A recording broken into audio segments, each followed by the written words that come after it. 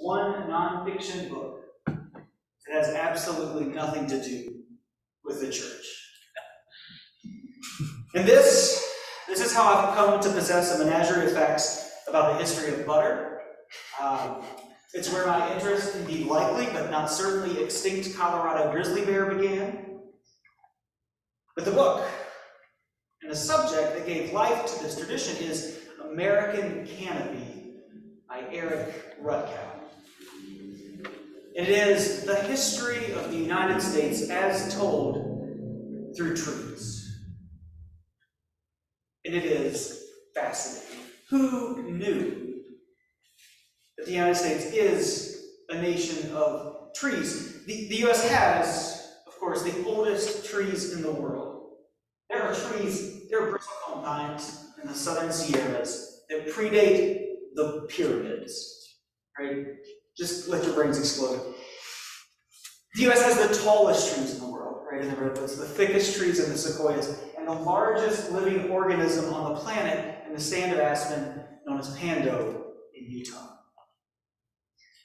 And that's all very impressive, but it's not just natural history. The political history of the United States is also rooted deeply in trees. The very first coins minted in North America didn't have the faces of kings or queens on them, but trees. The pine tree shown was the first coin minted in the 1600s. And in the 1700s, growing resistance to British rule centered around what they called the Liberty Tree, an elm just off the Boston Common. And it was America's supply of timber, suitable for building mast poles that could help the British Navy keep up with the Spanish, that drove British interest in maintaining colonial control. One of my favorite fun facts is that pre-independence, any tree in the United States, what would become the United States, it was greater than 2 feet in diameter, by law belonged to the king. You couldn't cut it down because he needed it for mast poles. And actually they'd run around and there were people whose job it was to stamp all of the trees with an arrow, like a royal arrow, that signified that they were trees that belonged to the king. And some of the first acts of disobedience where folks would go down and cut down those trees or burn down those trees. As it often has, my attempts to escape theology, the church, have only led me back to it. A number of years ago, I took a group of students from Bread+Belonging to camp in New Mexico for a spring break trip. And there we spent time with Dr. Ben Stewart. Dr. Stewart is the professor of worship at the Lutheran School of Theology in Chicago and the director of the Zion Center for Religion and Science. And over the course of the week, he led us to make connections between the natural world and the liturgy. There was a session in which we learned to start a fire with magnesium and steel while we consider the role that we reserve for real live flames in the liturgy. There was a hike to a waterfall and conversation about baptism. There was a session on the dustiness of the outdoors and Ash Wednesday. But there was also a session on trees. While it is generally a good rule of thumb to avoid sweeping generalizations of world religions, Dr. Stewart led by noting that many of the world's major religions have an axis mundi, right? A center of the universe. Right, in Islam, there is Mecca, around which one orients their body in prayer. In Judaism, the holiest of holies remains on the Temple Mount in Jerusalem. Christians, on the other hand, have never had such a clear center. Right? There was a time in which we oriented ourselves to the east.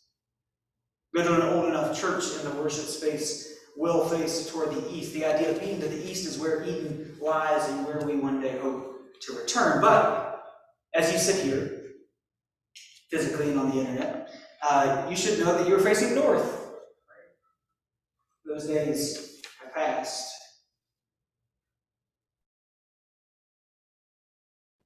Christianity, of course, does not lack a center.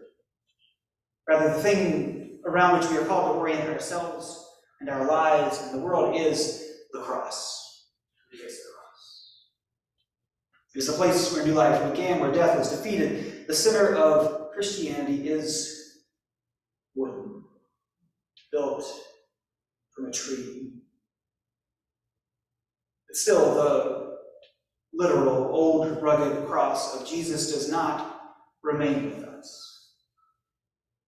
And so perhaps we find ourselves still a bit lost, unsure of which direction our compass should point.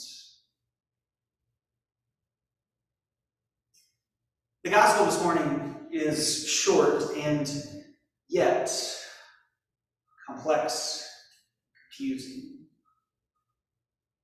For the sake of brevity, and in order to relate to you all of those critical and miscellaneous facts about the United States and trees, I'll focus on just that first short saying of Jesus. The apostle said, "Increase our faith," and the Lord replied, "If you had faith the size of a mustard seed, you could say to this mulberry tree, be uprooted and planted in the sea, and it would obey you."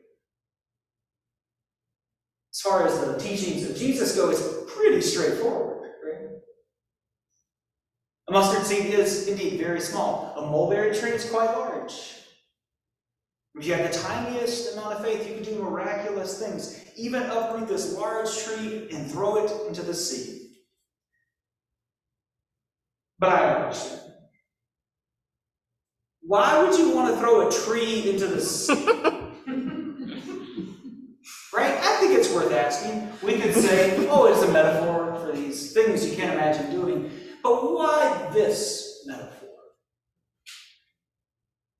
Why throw trees into the sea? Why does Jesus seem at least somewhat interested in moving trees around?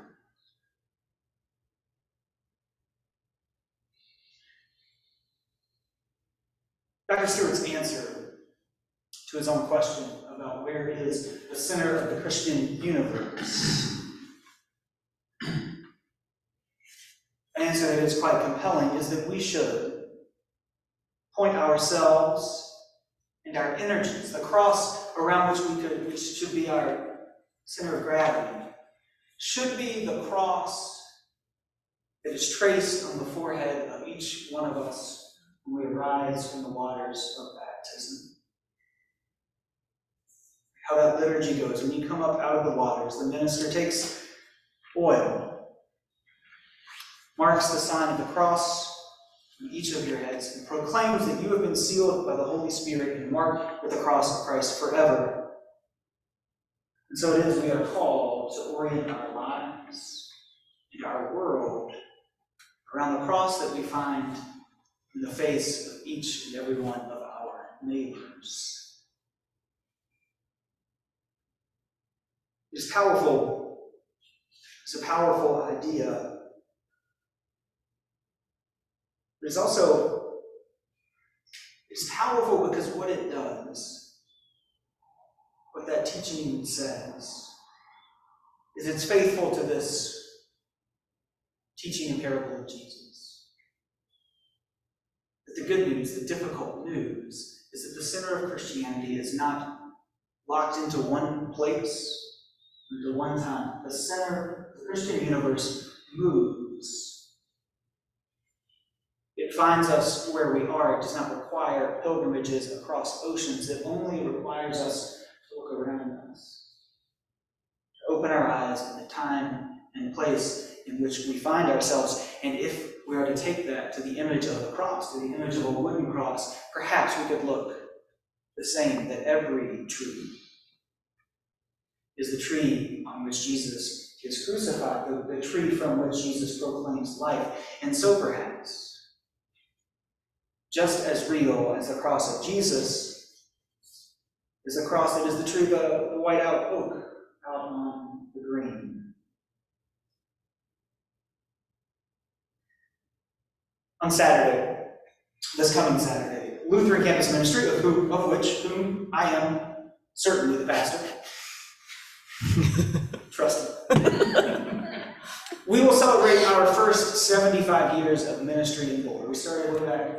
We think, well, Megan's digging in, we may couple things here. Number one, this is not our 75th year of ministry, because if you can do the math, it was 2020. That was a terrible time to have a party, but people like big round numbers. And Megan, our program coordinator, has been doing a lot of research and has been over at Norland, and we may have actually started earlier than that, but that doesn't matter for where I'm headed, okay?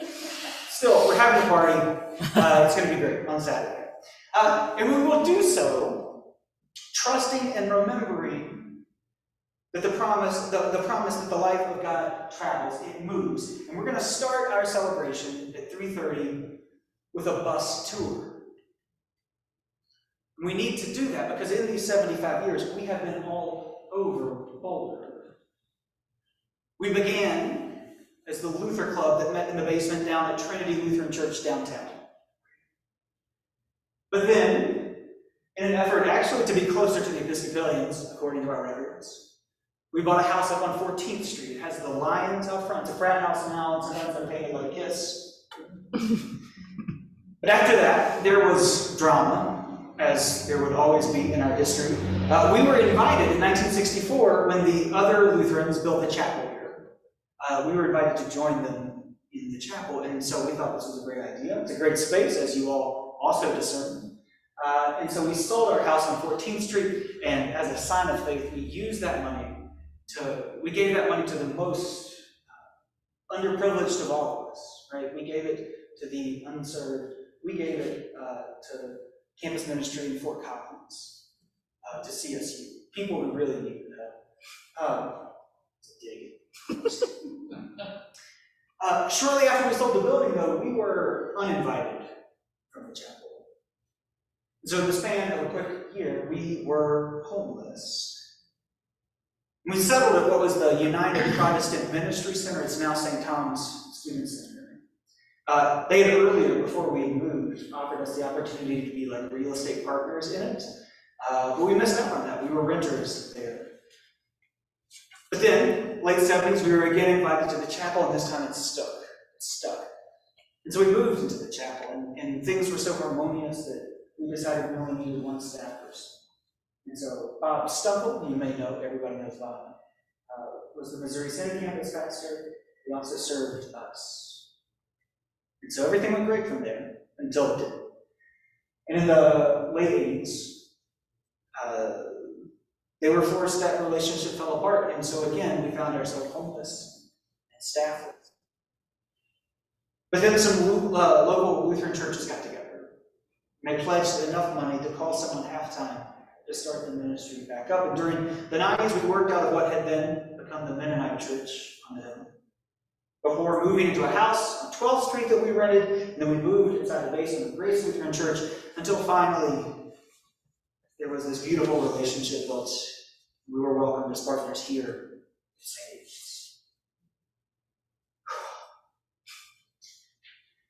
I was recounting this history to someone on our 75th anniversary task force, and when I finished, they asked a provocative question. Why does Lutheran campus ministry exist? I'd never really thought about it, but it's fair, because in our 75-ish years, there have been many precarious moments. In each of these unexpected transitions, the fate of our work on campus stood in the balance. We've lost a house. We've lost the ability to have staffing. We've missed out on opportunities that might have provided a more stable future. We've endured larger church bureaucracies that have not always understood or appreciated our ministry, and yet here we are, 75 years later. And the only reason I can come up with as to why Lutheran campus ministry still exists is because of faith the size of a mustard seed. In each of those transitions, when so much hung in the balance, a handful of people acted with faith that the tree of life, that the life of God could be uprooted and moved to a new place, to a future beyond our past, washed in the waters of baptism. It wasn't the decisions of large institutions. There was never a groundswell of unconditional support. It was the faith of a handful of people, some of whom I know, many of whom I do not, who believed that the work of God might prosper in an unknown and uncertain future. And so I invite you, of course, to join us on Saturday at 3:30 for the bus tour, 5:30 for the program to celebrate the past in this partnership. But I also invite you to the faith Jesus proclaims. I applaud your courage as a congregation to listen carefully to how God might be calling you into the future. I applaud your commitment in this process to seek to orient yourselves, your life, together towards the sign of the cross on the forehead of your neighbors. And I urge you to be the faithful people for St. Aidan's that I find myself giving thanks for in LCM's past, who believed that a mulberry tree might be replanted in the sea,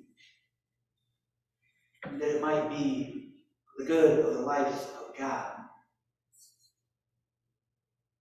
Thanks be to God for those things, for you. Amen. Amen.